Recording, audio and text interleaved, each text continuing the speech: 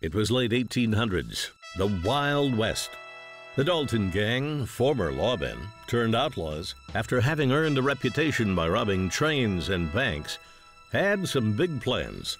October 5th, 1892, three Dalton brothers along with two others arrive in the Daltons' hometown of Coffeyville, Kansas. Their plan was to rob two banks at the same time, the C.M. Condon Bank and the First National Bank.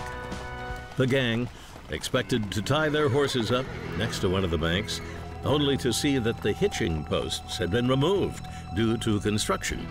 Instead, they tied their getaway transportation in a nearby alley. Three members of the gang headed into one bank while two went into the other.